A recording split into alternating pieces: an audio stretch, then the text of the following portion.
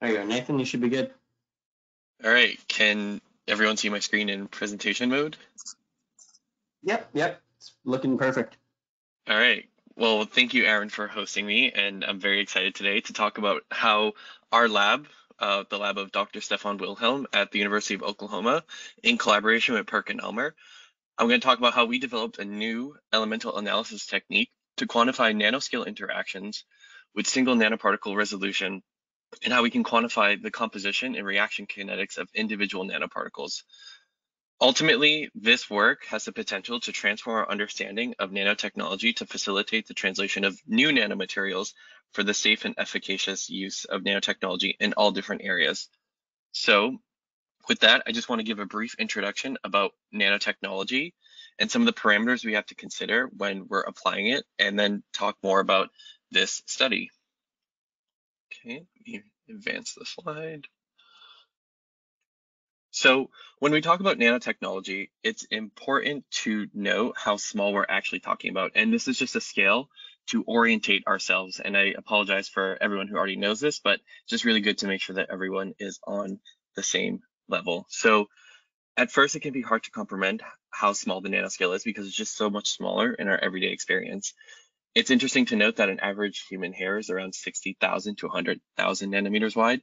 And objects this small dimension have significantly different properties of materials at the larger scale. So as you can see in this note, we have protein, DNA, and viruses. Those are natural examples of nano-sized materials. So as engineers and scientists, we can use this scale to make our own types of materials and apply them in different settings.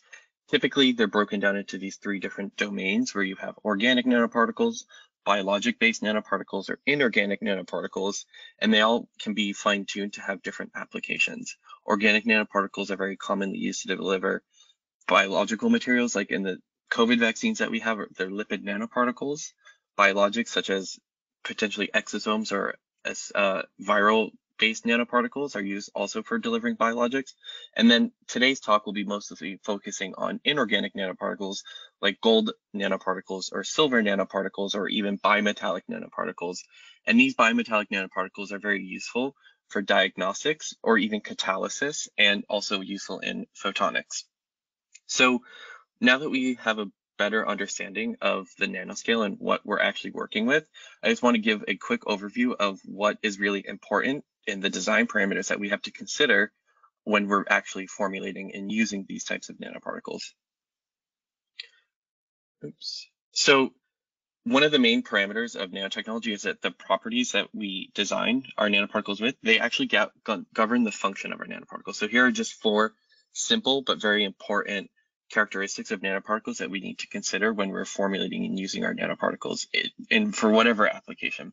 Size is a really important factor for formulating nanoparticles, in that it can affect its distribution, its diffusion through a substance, and it can also affect its optical properties as well. So size is one of probably the most important parameters, as well as considering how important that is to the surface to area volume ratio.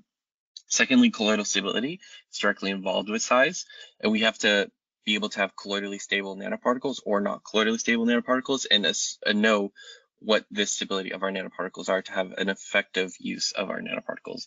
And today I'll also be talking about composition of nanomaterials, and here's just an example of how you can have a pure gold nanoparticle, a pure silver nanoparticle, or a gold-silver alloy. And it's just not limited to gold and silver. You can have many different types of metals, like platinum or palladium and things like that. So composition affects magnetic properties, optical properties, and can also affect toxicity. And likewise, which I won't be talking about today, is charge of a nanoparticle and the surface charge, and how we can manipulate the surface charge to have a desired outcome or effect. So these properties are all important, and it's crucial for us as scientists and engineers to characterize these and characterize them with high throughput and almost with single particle resolution to get a better understanding of the distribution and the actual properties of these individual nanoparticles. However, since nanoparticles are so small, it's actually very difficult to characterize these simultaneously and with single particle resolution in a fast manner. So when we talk about nanoparticle characterization, we have these conventional techniques that actually have drawbacks. So one of the primary techniques for looking at nanoparticle size and perhaps colloidal stability is light scattering. So light scattering, like dynamic light scattering, is typically done batch-based, and it measures the hydrodynamic radius. So we're not actually getting an absolute size of our nanoparticle. We're getting a layer of hydration around our nanoparticles. There's also spectrophotometry that is also batch-based, meaning that we're not getting single particle heterogeneity. We're not looking at individual nanoparticles. And spectrophotometry, like UV-Vis, requires that nanoparticles be optically active and that they absorb in some wavelength of light. But that's not the case for all nanoparticles, which makes it difficult. And lastly, there's microscopy. Typically, electron microscopy is used to characterize the size of nanoparticles, and I'll be talking at length of how we use microscopy in conjunction with ICP-MS. However, one of the drawbacks of microscopy is that it requires nanoparticle preparation, and that can be pretty challenging. So another facet of this nanoparticle preparation is that it's done ex situ, so it's not done in the nanoparticle's native environment, since you have to deposit these nanoparticles onto a grid. And on top of that, with microscopy, nanoparticle sizing analysis requires image analysis, and that can be time consuming as well. So it is low throughput, it is time and labor intensive, and although it is single particle resolution, so that's one of the strong suits of electron microscopy. An ideal technique would enable all of these different facets to be incorporated into one technique. So something that is high throughput, like the batch-based methods, it would be in situ, meaning that we don't need to do much nanoparticle preparation, and it would still maintain single particle resolution. And these are all essential, again, for the effective and safe application of nanotechnology. So what is this ideal technique? And this is the crux of today's talk that I'll be talking to you today about, which is single particle inductively coupled plasma mass spectrometry. And so I want to introduce this technique and talk about how we applied this to start looking at bimetallic nanoparticles and also reaction kinetics. So here is the University of Oklahoma's ICP-MS, and this is with its single particle configuration. So first, and I'll just walk you through how single particle ICP-MS is performed, and then we'll go into how dual analyte is performed as well. So first, we have a microfluidics sample introduction as shown here in this image, denoted by the number 1. This sample introduction system operates at a flow rate of around 10 microliters per minute, and this allows us to introduce samples into the ICP-MS. And so once the samples are introduced into, or to get to the samples to be introduced into the ICP-MS, they are nebulized to create an aerosol, and as denoted in this number 2, these samples are introduced into the argon plasma as aerosol droplets. And with this system, they're gently introduced into the plasma as single nanoparticles, that they're colloidally stable solutions that are introduced into the plasma. And this plasma temperature is at around 6,000 Celsius, which atomizes and ionizes samples, forming singly charged ions. And so that's denoted here. And this is a very useful animation to depict that process, as you have these gray dots entering the mass spectrometer. They enter the plasma, they form this ion plume, and this ion plume is something we'll be talking about in a couple more slides. And that ion plume is something that gets moved and manipulated through the instrument to reach a detector. And that detector then allows us to measure the intensity of these ion plumes, which with our software, with PerkinElmer software, we can compare the intensities of measured pulses to those from standards to determine nanoparticle mass. And essentially, this is all of what single particle ICP-MS is. Again, just to recap, we have a microfluidic system that gently introduces our nanoparticles into the plasma. They're atomized and ionized in this argon plasma, and then with an ion optic system, we're able to then quantify the intensity and the masses of these nanoparticles. And this can be performed at a rate of over 300 particles per minute.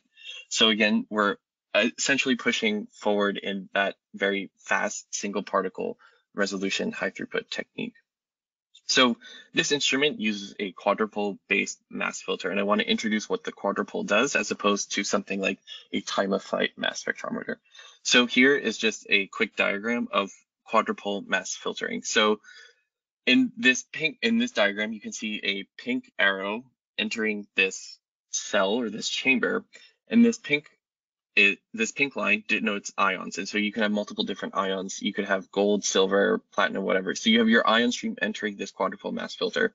Based on the voltages of these quadrupole rods, your selecting and filtering out everything else that you don't want to analyze. So in this example, let's assume that we're looking at gold nanoparticles and we're only going to want to look at gold. So if we apply that voltage for the quadrupole ions to remove and filter out everything, we're only going to be looking at red or gold atoms going through this quadrupole. So based on the settings of this quadrupole, we're only allowed to look at one isotope at a time, whereas the other isotopes, they have an unstable ion trajectory and they're ejected from the mass spectrometer, so we're not able to look at them. Yes, this is very efficient and it's very cost effective as opposed to something like a time of flight mass spectrometer, but this limits our analysis to only looking at one isotope at a time.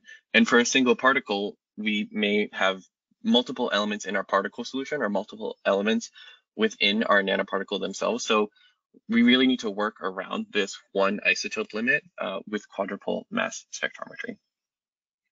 So again, quadrupole filters actually prohibit the dual analyte analysis. So here's an example of a gold nanoparticle and a bimetallic nanoparticle with both gold and silver. So if we introduce them to our argon ICP-MS, we're going to get this transient ion plume. And so for the top row, we're going to get a transient ion plume of all gold atoms that last on the duration of microseconds. And on the bottom panel, we have a bimetallic nanoparticle again. It's going to form an ion plume, but we're going to have both gold and silver at the same time. And when we throw them through our quadrupole, or when they pass through the quadrupole, and we're only able to look at one element at a time, we're going to end up ejecting all the silver atoms and only look at gold. So again, this is a limitation that needs to be overcome to enable the quantification of composition of nanoparticles and especially bimetallic or multi-element nanoparticles. So this is a diagram of the Nexion 2000, which was used in the study. And so this is just a brief diagram of what's actually happening in our ICP-MS and how we can actually overcome this limitation. So first, our sample is atomized and ionized. Our nanoparticle sample is atomized and ionized in this argon plasma, and it's focused into an ion beam. Next, the photons and neutrals are removed with the quadrupole ion deflector, and singly charged ions are then passed into the rest of the mass spectrometer. And this is where we're going to start able to analyzing more than one element per nanoparticle at a time. And it's done systematically. I just want to walk you through the steps so you can understand the procedure. So the first step of our nanoparticles journey to overcome this quadrupole limit is to stretch or increase the duration time of our nanoparticles signals in the collision cell. And that's denoted with this first green arrow. So once our nanoparticles are passing through the mass spectrometer, they're in this chamber called the reaction collision cell.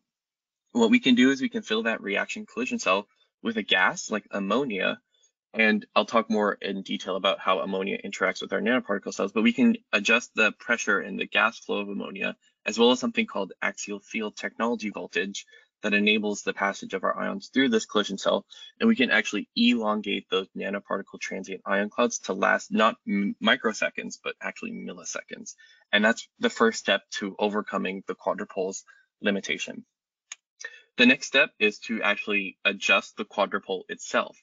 And quadrupoles are very efficient at switching between masses, and they're very efficient in batch-based modes to switch between multiple isotopes in a sample very quickly and very efficiently. So what we can do with our Nexion 2000 in the nano application module is that we can actually manually adjust the quadrupole settling time, something that I'll talk a little bit more about, that we can actually efficiently filter between two different isotopes within a single nanoparticle event.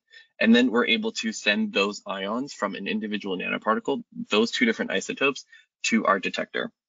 And the last step for overcoming the quadrupole's one isotope limit is to detect these ion signals as fast as possible. And to do that, you need to utilize microsecond detector dwell times.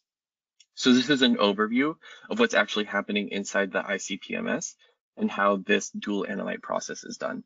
I just want to go over that again with a little more depth. So again, let's assume we have a nanoparticle that is a multi-elemental nanoparticle denoted by this blue and green signal. Again, we have our argon ICP that again atomizes and ionizes it, and we have this initial ion cloud that lasts maybe 100 microseconds, or probably about 500 microseconds, or 600 or 700, and that's dependent upon the size of our nanoparticle. So again, we have this initial ion cloud that's very short lasting. We then, again, introduce it into our reaction cell that is filled with ammonia. And so this ammonia interaction with our nanoparticle ions, that actually allows us to reduce the kinetic energy of our nanoparticles traveling through the ICP-MS. And what we can also do is we can apply axial field technology voltage to increase that length. So there's an interplay between the ammonia gas flow and this AFT voltage that we can play with to have a coherent ion beam that's actually stretched and increased in time. So once this ion cloud leaves our reaction cell, we have something called a stretched ion cloud. So the intensity does decrease a bit, but we have a longer signal, and we're able to, again, optimize our ammonia gas flow and our AFT voltage to get the optimized stretched ion cloud. Then we have to optimize the quadrupole mass filter again to have efficient switching between our two analytes of interest. And again, we can manually optimize and adjust the quadrupole settling time. And that settling time is a specific amount of time that the quadrupole needs to equilibrate after switching from one m/z value to another for optimal isotope filtering. And we are able to systematically change this so that we can ensure that two different isotopes from an individual transient nanoparticle ion cloud reach the detector for accurate quantification. And that's shown here. And again, we're detecting these ions with microsecond detector dwell times, which has been shown in the literature to have enabled the accurate quantification of single isotopes. And now we're quantifying two isotopes at the same time from a single transient nanoparticle ion cloud. And moreover, with these microsecond detector dwell times, we're able to reduce the probability of incorrectly measuring overlapping nanoparticle clouds for a given concentration of nanoparticles. So this is what dual analyte is essentially doing, is again, we're stretching our nanoparticle ion clouds, we're filtering them very quickly through our quadrupole mass filter, and then we're detecting our ions as fast as possible. So you may be wondering, okay, well, if you're able to do this, how can you efficiently quantify or track the number of isotopes reaching the detector at the same time? And that's for future notice, that's determined as a paired event. So what is a paired event? And as you can see in this this image here, the blue and the green signals with those lines, that would be considered a paired event, as they're hitting the detector with 3 consecutive pulses and they're being paired by the software together. So that may be a little bit confusing, but as we're going forward, it will hopefully become more clear and crystallize. But this is a paired event. And so what we're going to do now is determine how efficient is this quadrupole mass spectrometer at pairing events from a single transient ion cloud, and then we're going to apply that into nanoparticles. So here is just a quick overview of our efficiency in terms of pairing. So this describes, well, the diagram on the bottom left is an equilibration bead. It's a polymer bead that consists of different isotopes of cerium, lutetium, europium, and holmium. And what we did is we determined, okay, if we're not stretching our transient nanoparticle ion peaks, how efficient is this pairing process? How efficient are these signals reaching the detector at the same time?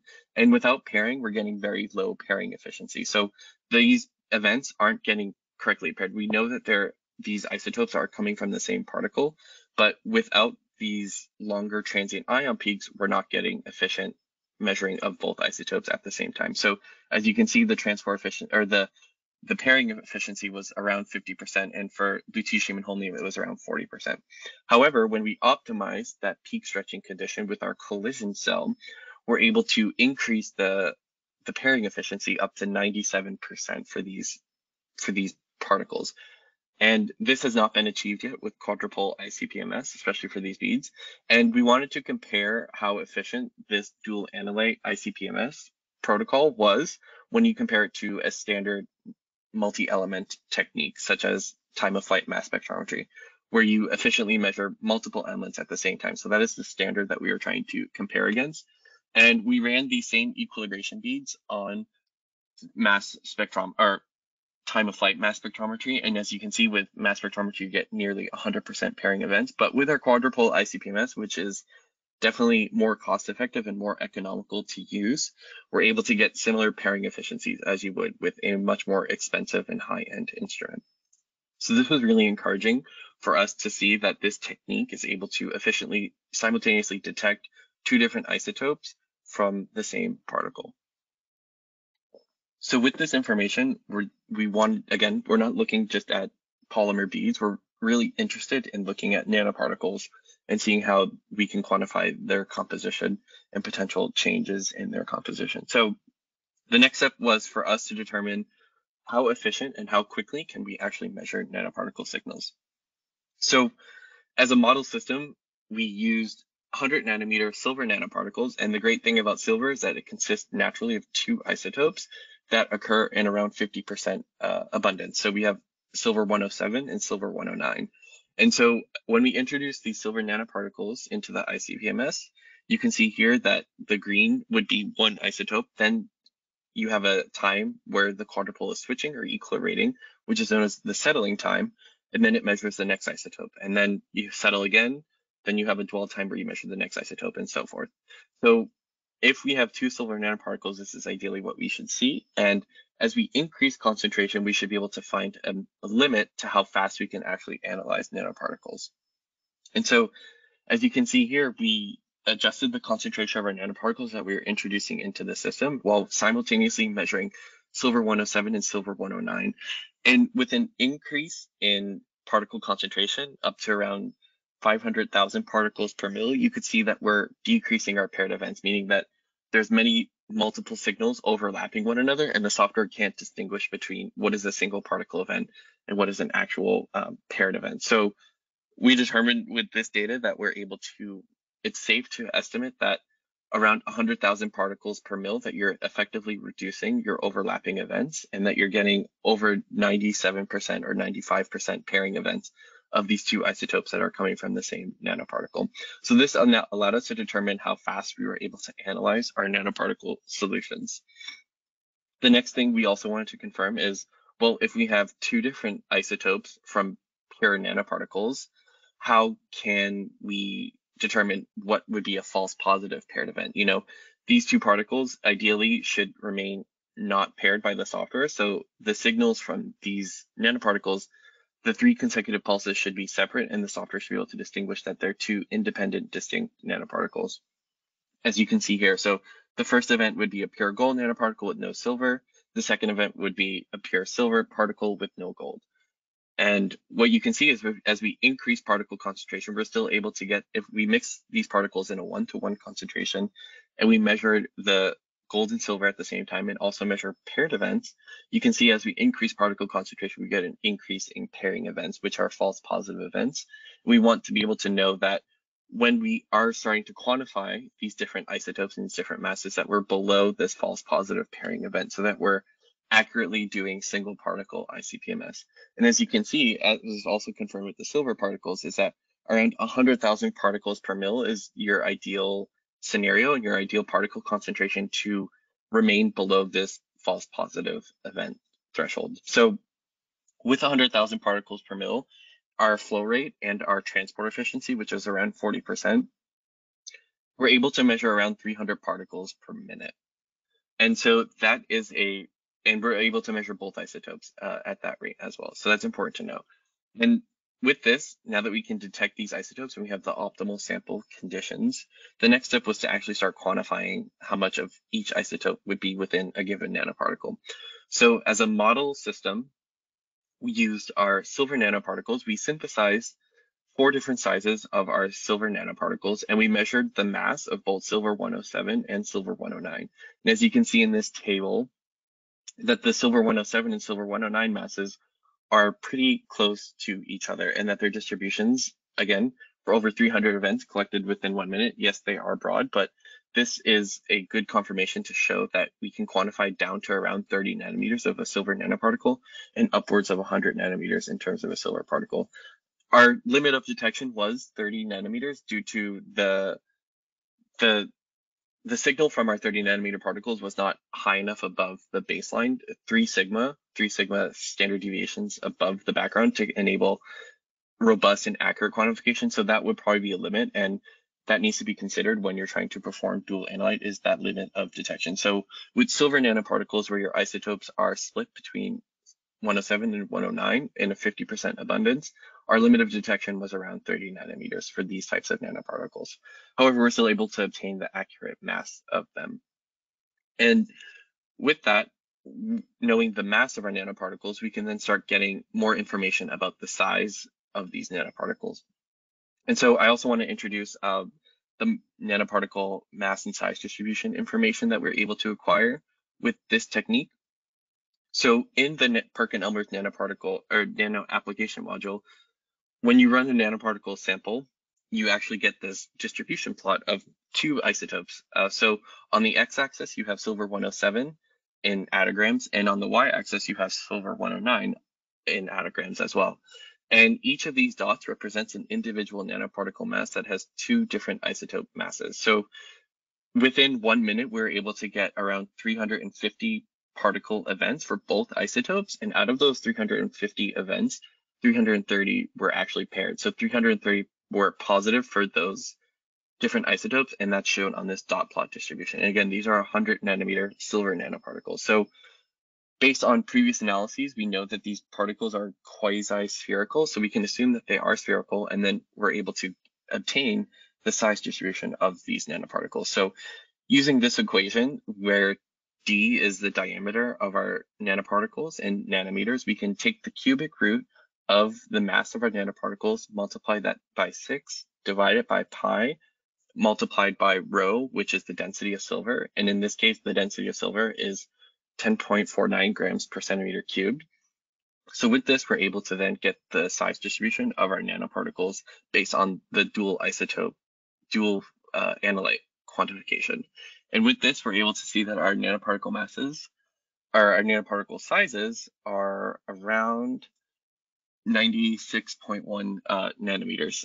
So this is really interesting to see, is that we can now transfer our mass data to get nanoparticle size data. And so with this, yes, we have a new technique to get this nanoparticle information, but how does it compare to conventional techniques?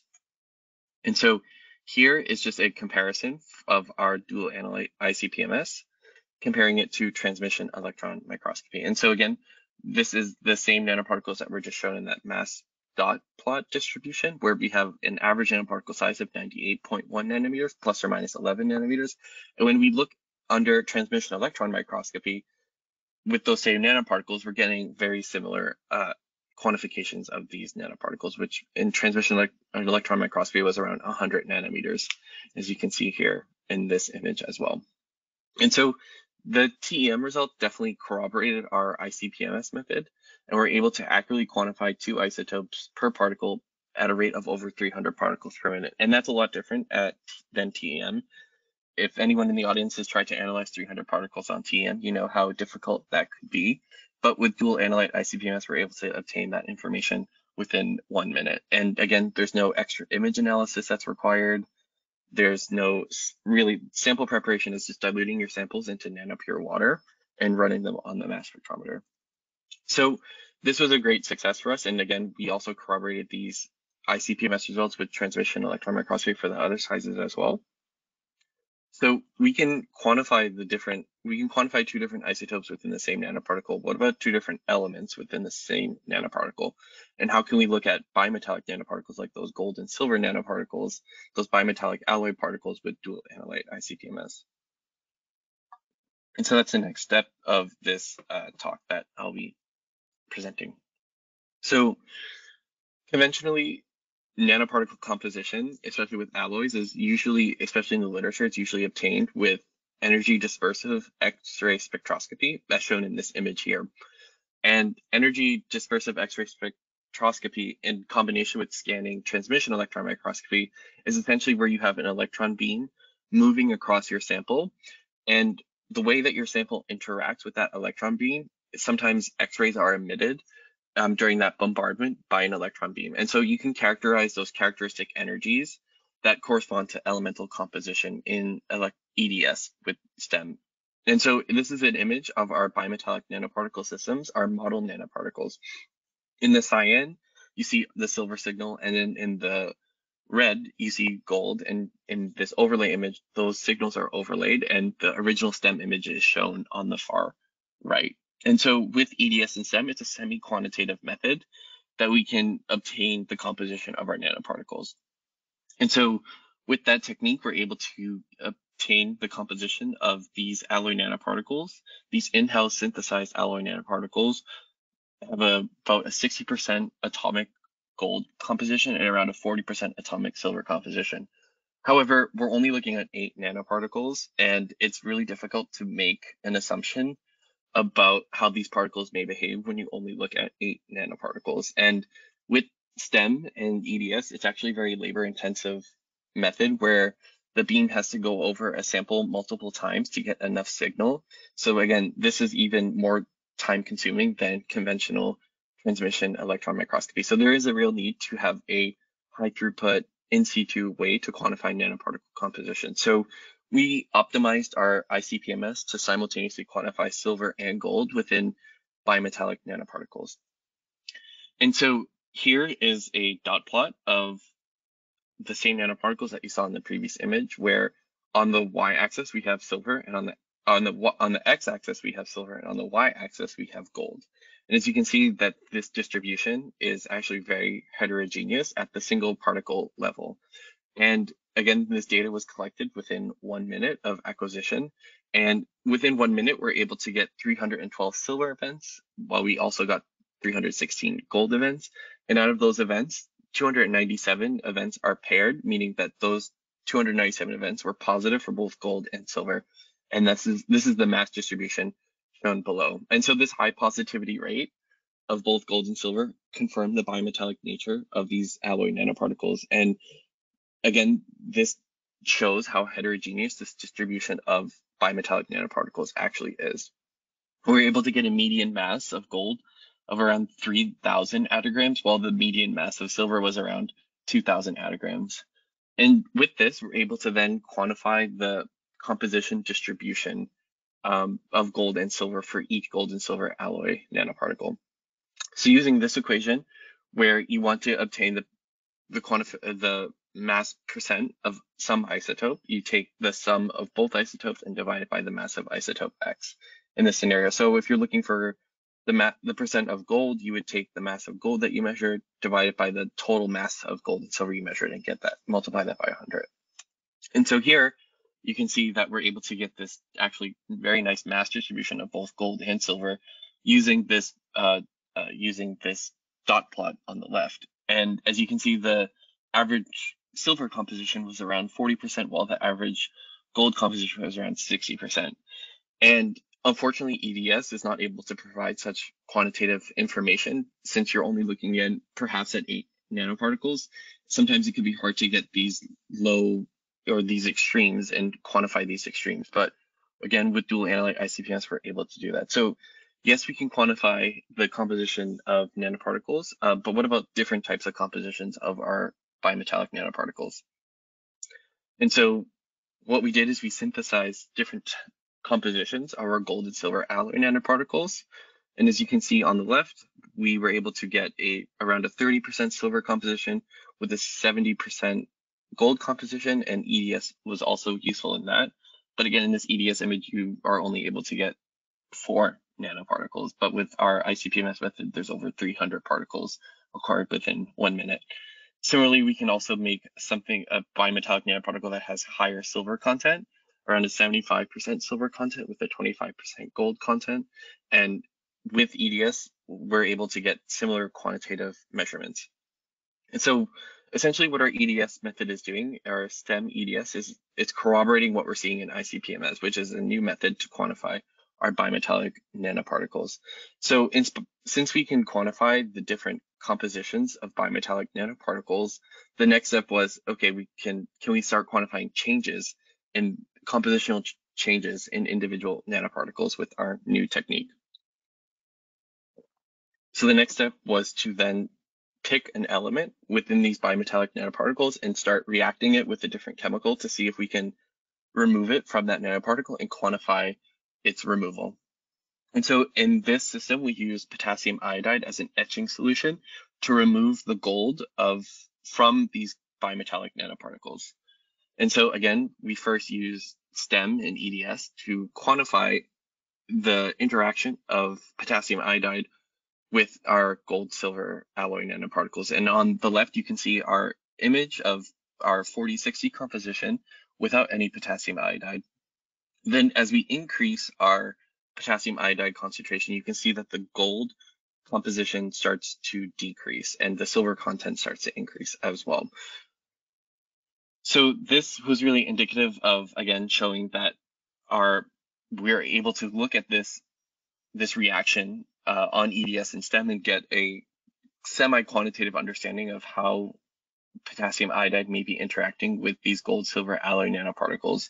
And the highest concentration that we used, we saw that there was about a 33% decrease in gold when we had the highest concentration. And so this again demonstrates the concentration dependent etching of gold from these gold silver alloy particles, but it's really difficult to see, well, what may be the impact of silver on these particles. And these images only have 2 particles. So what is a potential better way to get higher resolution and a better distribution of this reaction happening? So in this bottom row, we have, again, our dual analyte ICP-MS of these particles exposed to different potassium iodide concentrations. So as you can see, similarly, as we saw in EDS, that the gold composition started to decrease as a function of increasing potassium iodide concentration. So again, on the x-axis, you have your silver mass, and on the y, you have your gold mass. And as you can see, as you move from left to right, that there's a decrease in events that are higher masses of gold, and that decrease of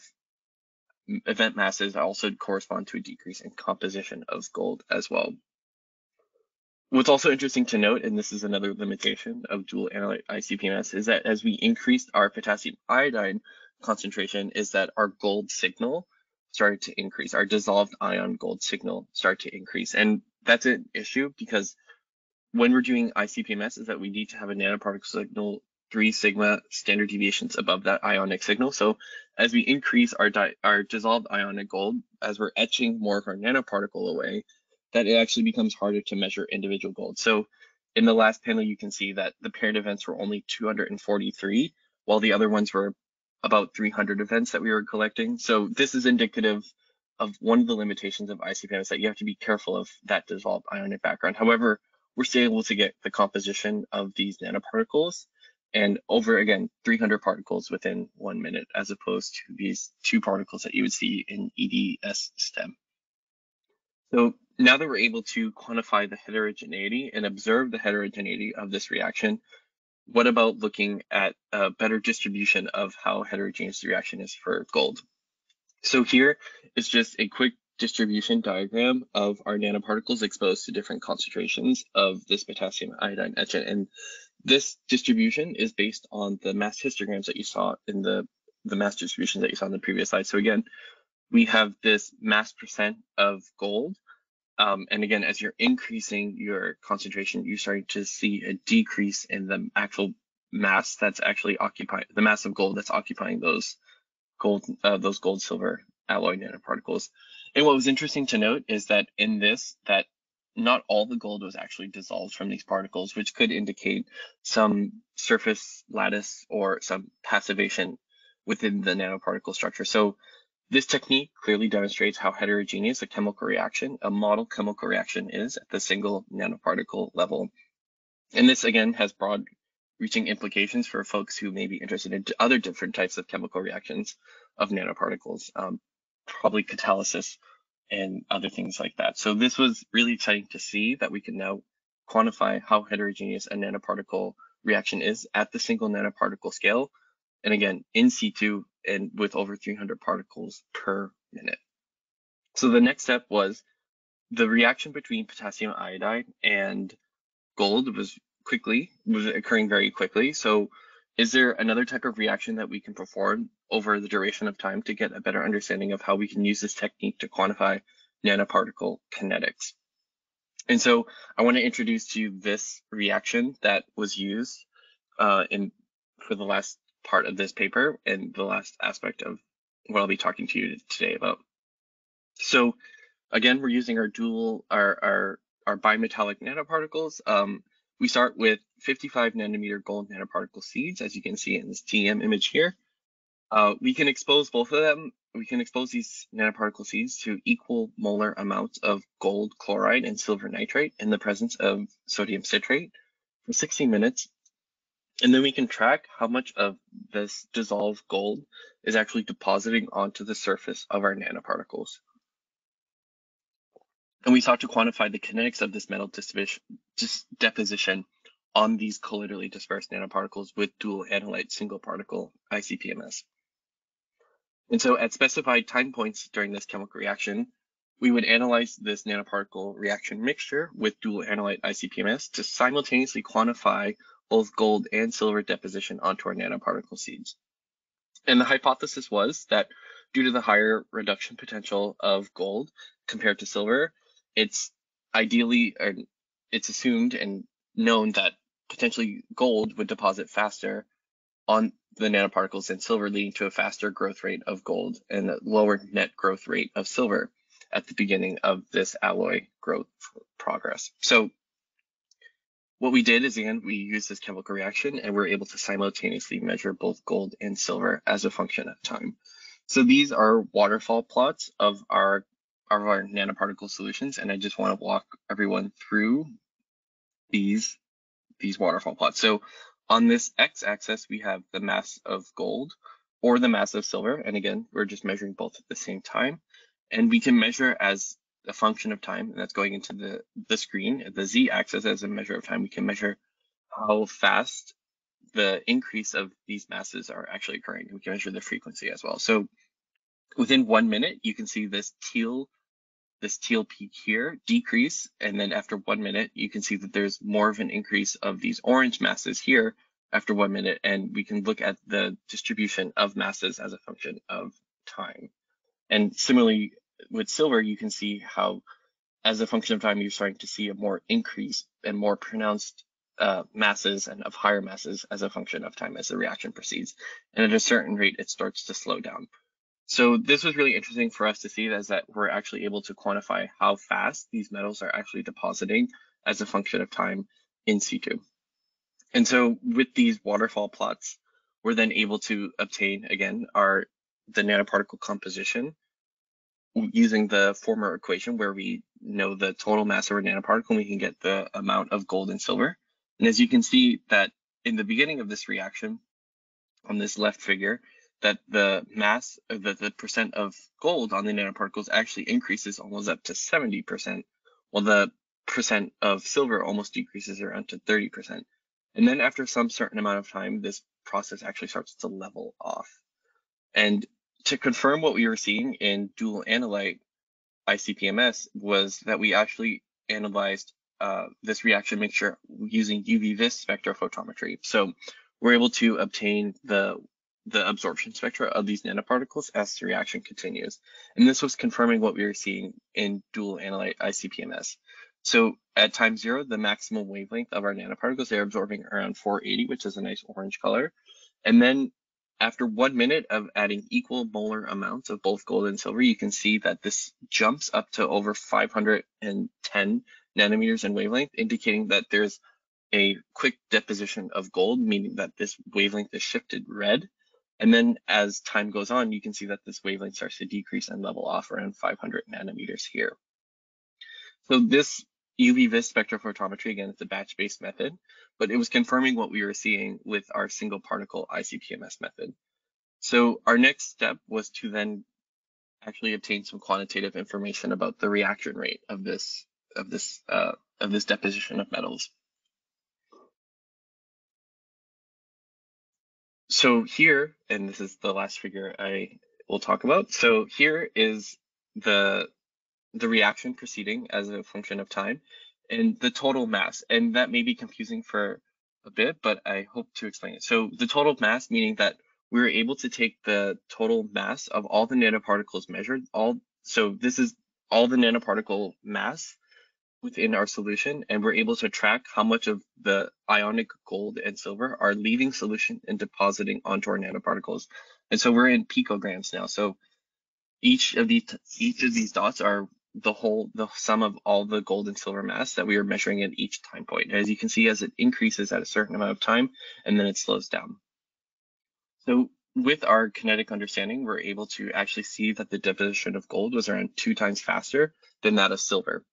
And we're able to fit these dot plots with reaction kinetics, with like pseudo first order reaction kinetics, and obtain this better kinetic understanding. And so The equation is shown up at the top, and we're able to get good agreement with this equation with our values here, as shown with the r². And we're able to obtain a rate constant of around 0.08 minutes for gold, and for silver it was around 0.13 minutes to the -1, excuse me. So the rate constants of gold depositing onto the alloy nanoparticles, they did account for an exponential growth phase followed by this plateau in mass. And so ultimately this data showed that the gold deposition was around 50% complete within 5 minutes, whereas the silver deposition was 50% complete around 9 minutes, indicating that the reaction would be virtually complete around 15 to 20 minutes, as was observed with our UV-vis spectrophotometry.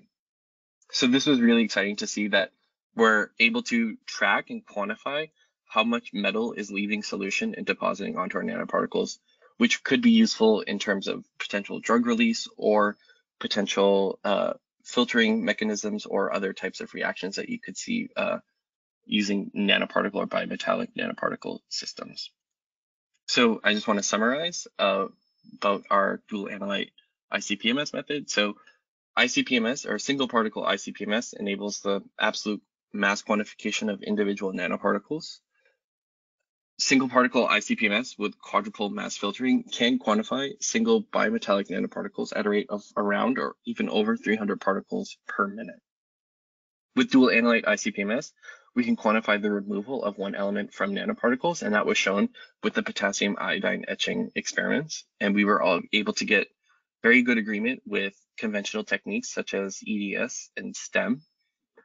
We're also able to obtain reaction kinetics of metal deposition onto nanoparticles in situ while maintaining this high throughput technique, or this method.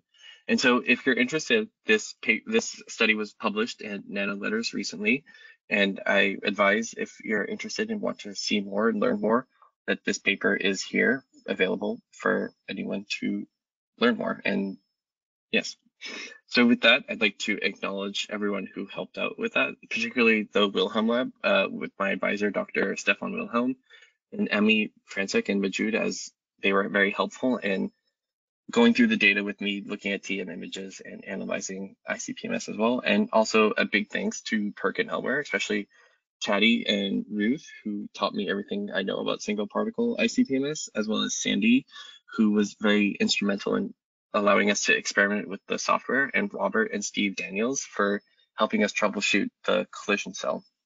Also, thank you to the folks at OU who helped a lot with electron microscopy, and that would be Julian, Preston, and Andy. They were very helpful in getting us off and running with STEM and EDS, as well as the folks who helped us with ICP-MS at OU, Dr. Foster and D. Stone, and the folks who were able to corroborate our dual analyte ICP-MS findings with Saitov, Caleb, and Joel, and as well as funding sources such as the National Science Foundation and OCAST as well. So with that, I would like to take any questions. Well, thank you, Nathan. That was a really good presentation. I liked some of that data there. That's excellent. Thank you. All right, let me see. Start working through the questions here. We did have a few that came in. Just wanted to remind everyone here, I'll just take over for a second here. Just remind everyone that you can still submit questions through the questions pane in the web or in the desktop application, whichever one you have. All right, so without further ado, I'll skip to some of the questions. All right, so the first question is it important to use ammonia gas in the cell? Could I use a different gas, such as methane, for example? Yeah, that's a great question. So we did ammonia in our experiments, and there's a paper about how different gases can affect, and they looked at helium and hydrogen as well as a mixture of ammonia. And it's good to use gases that have a higher mass, and that allows you to have a bigger cross-sectional area that allows your nanoparticle ion clouds to interact with ammonia or potentially methane. I think methane could work, but again, I think more research is needed to see that, as well as oxygen as well. But I don't know why methane would not work. I think it could due to potential side reactions that you'd have to consider or anything like that. Yeah, exactly. So you'd have to consider other reactions as well, for sure. Actually, it's basically similar sort of question. Do you have to use pure ammonia, or could I use a diluted form? Like, I guess the Yeah. So yeah. you don't have to use pure ammonia. And the first paper that documented the transient ion particle stretching process used, I think, 10% ammonia with helium. So if you're going to use something like helium or hydrogen, you're not going to have that good peak stretching, and you might not get enough peak stretching or collisions with your nanoparticle ion clouds. So you'll probably have to use a higher gas flow rate than what we used with just pure ammonia. So it will just have to be balancing on that, but it's possible with a lower concentration of ammonia for sure. And that's what I thought too, Nathan. When I read that, I'm like, well, yeah, you could use diluted, but then you'd have to probably put more total gas in there to get the same effect, right? Definitely. Yep. Yeah. So you might lose out on sensitivity. Is just my initial thought on that. Okay, next question. Well, with a comment first. Pairing efficiency looked great. Again, sorry, it's another question. Do you have to use pure ammonia? So we'll go on to the next one. We already answered that one. Okay, next question. Hi, Nathan. For nanoparticle analysis, have you ever tried the PFA microflow, or did you only use the aspirin spray chamber? Yeah, so we only use the aspirin spray chamber in this scenario. I'm not familiar with the PFA. Well, I think the question really is, did you just use a standard, cyclonic spray chamber with nebulizer combination? Did you have to use the aspirin chamber? So yeah, I think one of the important aspects is that with other sample introduction systems or other spray chambers, that your transport efficiency could be low. And in this scenario, we are getting a transport efficiency of 40%. So if you're able, and that allowed us to get an acquisition rate of over 300 particles per minute. So that's really important for this study, in that we were able to rapidly analyze that many particles due to how efficient the samples were getting into the instrument. So if you're using the baffled cyclonic chamber, which I think has a transport efficiency around 10%, it could be done, but your particle concentrations would have to be higher, or you'll just be getting a low sample. Yeah. It's around 10, so maybe you just need, for counting statistics, you'd need to monitor it a little bit longer. Right, just increase the scan time longer. Right. Yeah. Yep. That's what my initial, when I done a lot of single particle work. Yeah. It's all comes to statistics, a lot of it. So if you have low particle concentration, you just kind of count longer. Next question was, again, this is kind of on transport efficiency. Was transport efficiency effective when the universal cell was being used? Yeah, that's a great question. So we determined the transport efficiency with those polystyrene beads. And without the collision cell, we were getting 40% transport efficiency. And with the collision cell, we were also getting 40% transport efficiency. And we were able to do that by balancing the ammonia gas flow in the AFT. So if your gas flow is too high and your AFT is too low, then you could break up your nanoparticle transient ion clouds. And so you really have to balance those two things to make sure that you're getting coherent, stretched, distinct, and single peaks. And we optimized that for each of the different analytes that we were looking at, and we saw that the transport efficiency was 40% when they're optimized correctly.